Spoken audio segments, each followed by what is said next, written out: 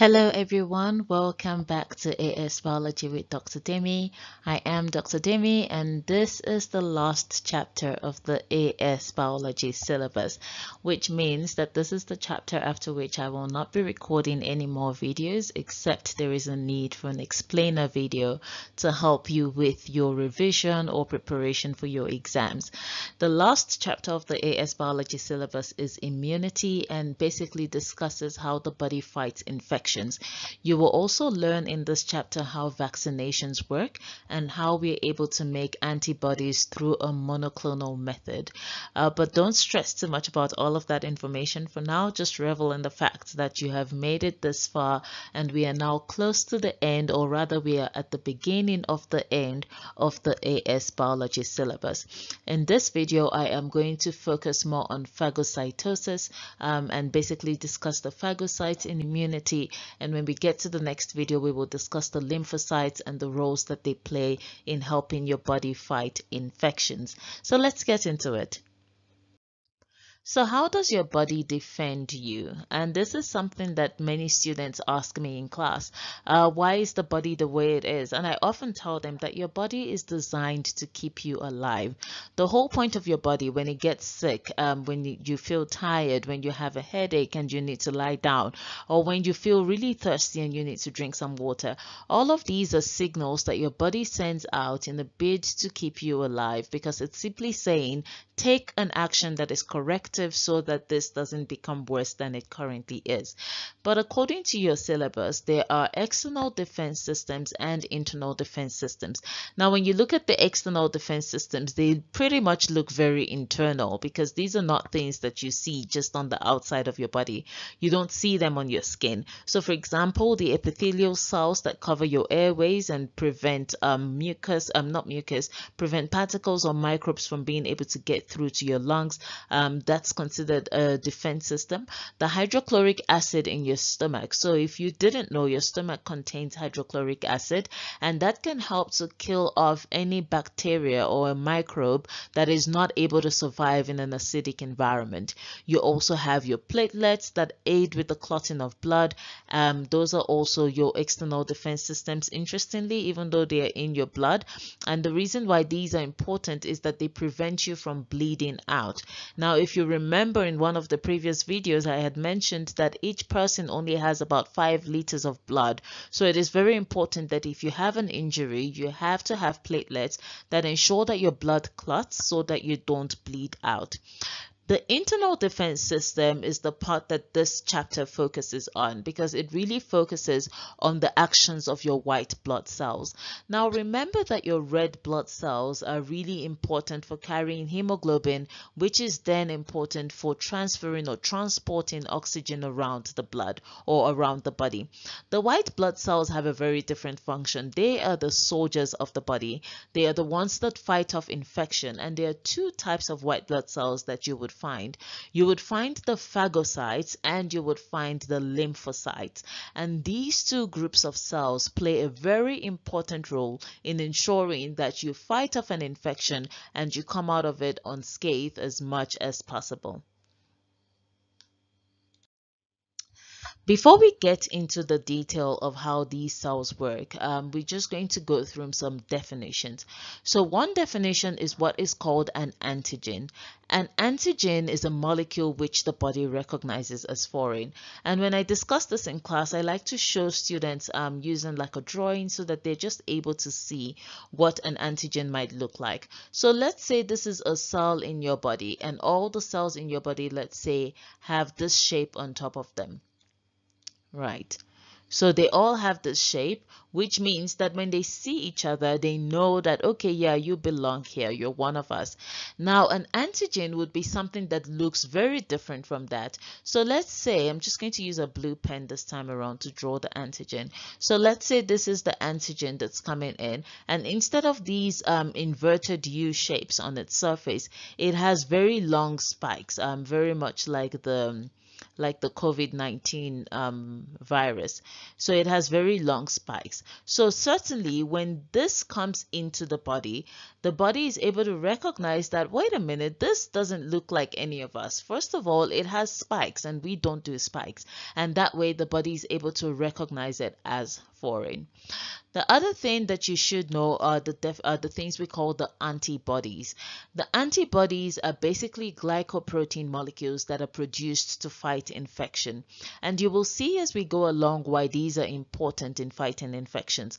Antibodies are really important because they help you to sort of address an antigen. So they're able to act against specific antigens, and that way your body is then able to say, oh, okay, well, these antibodies already exist. So if the same antigens come again, the antibodies are able to attack it in more detail. But I'll go into that later on. You also have your cell surface antigens, and again, those are the antigens that you find on the surface of your own cells, and they're not found on the surface of other organism cells or even other humans. For example, if you think of the blood groups, when we say that in blood groups we have 4 different types, we have A, we have B, we have AB, and we have O. These 4 blood groups each have different antigens. So the antigens for A might be something very different. Maybe it looks something like that. The antigen for B perhaps look like that. The antigen for AB is a combination of the two, and O apparently doesn't have any antigens. And the point of it is that it then determines who you can take blood from. So if, for example, you have antigen A on your blood cells, you can't go and take blood from someone who is antigen B because they have an inverted U as their antigen, cell surface antigen, while you have something that looks like an incomplete rectangle. So that again determines who you take blood from. So antigens are very important. You also have the immune response, which is more or less the response of the lymphocytes. I often say it's the response of the white blood cells to the presence of an antigen, a foreign antigen that is. But as we go along, you will learn this in more detail.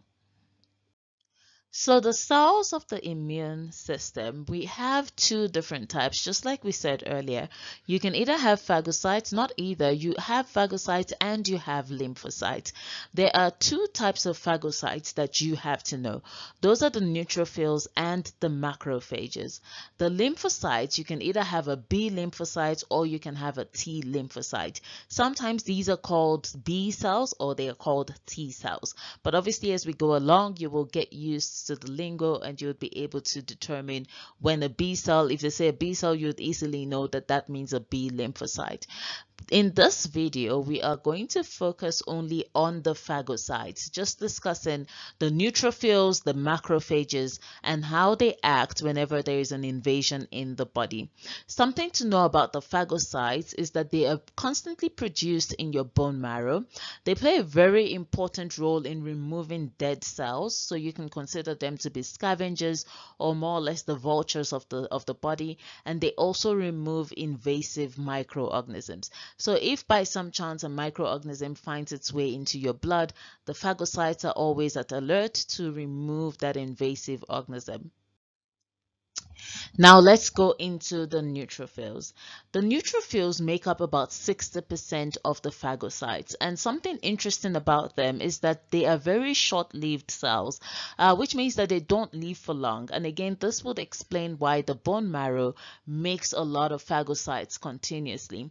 The neutrophils, they basically travel throughout the body, and they're like patrol cells. So think of your neighborhood security guard who always drives around in his car, just checking that everyone's gates are closed, no one is roaming around the streets or trying to break into anyone's house. So the neutrophils are sort of like that. They patrol the tissues, and whenever you have an infection, they are produced in very large numbers, and we're going to see why that is. You also have the macrophages. The macrophages are larger than the neutrophils, so they make up about 40% of the phagocytes. You would mostly find them in the lungs and the liver, the spleen, the kidney, and you'd also find them in the lymph nodes. They travel through the blood as monocytes. So think of monocytes as cells that are yet to fully develop. And as they travel, once they are released from the bone marrow, they grow into macrophages. They live really long and they are able to initiate immune responses. So what macrophages do, they are a little bit more violent than your neutrophils. Macrophages actually take invasive antigens. So they take an invasive microorganism, for example, and they cut it open so that the other immune cells can come and study that invasive microorganism and say, oh, so this is what it looks like, and then they develop a defense mechanism against it. So it is very exciting if you think of them as soldiers. The neutrophils are produced in abundance. The macrophages seem to be produced in a lesser amount, but they are more aggressive than the neutrophils are. So what happens when pathogens invade your body and cause an infection? Now, when a pathogen invades your body, and when I say pathogen, you always need to bear in mind that a pathogen doesn't necessarily mean a microorganism. It can also just be pollens that you're allergic to, because the body would regard those as foreign anyway, and it would elicit an immune response. So when these invade your body, what some cells will do in the body at the site of invasion, or should we call it the site of infection, is they release chemicals like histamine. Now, histamine in this regard is simply there to serve as a signal. So think of it, for example, as you live in a neighborhood, a gated community, you have panic buttons, and you have people on patrol, security on patrol around the neighborhood. But let's say for some reason something breaches your fence in the middle of the night. That sets off an alarm that then goes off at the security office. That alarm going off will then attract the security guards to your house, because it says, okay, well, the alarm went off at our office, so we just want to see what's going on. In the same way, when pathogens invade your body, some of the cells will send out chemicals like histamine, and histamine will simply cause the neutrophils on patrol to cluster towards the infection site. So histamine is basically saying there's a problem over here, we need the neutrophils to show up. This is what we call chemotaxis or chemotaxis, depending on how you pronounce it. Chemotaxis simply means chemical movement, and it means that the chemicals cause a certain movement towards the infection site. Once the neutrophils get towards the infection site, they then surround the pathogens. In most cases, the pathogens are usually clustered together, and they've even been surrounded by antibodies before the neutrophils arrive. What the neutrophils will then do is they will engulf these pathogens that have been clustered together, and in some cases covered with antibodies. They engulf the pathogens, and then they trap them in what we call a phagocytic vacuole.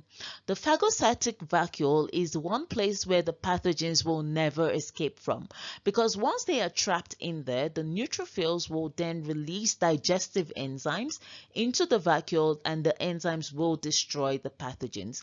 Once the pathogens are killed, the neutrophils themselves will die, and they collect at the site of infection as pus. So if you think of your regular pimple, for example, sometimes you get a pimple on your face, probably because you've touched something dirty and then you've put your hands on your face. So you get infections there. You can consider a pimple a site of infection. So now you have these microbes that have been able to get under the skin. There has been some chemotaxis. The neutrophils have clustered there. They surround the pathogen, which then causes the swelling you see as a pimple, and it becomes red and it's painful. But after a while, you start to notice that the pimple softens, it's less painful, and you can press out the pus if you're into something like that. The pus then represents the dead neutrophils. And this again is why neutrophils have to be constantly produced, because after they fight an infection, they die at the site of infection.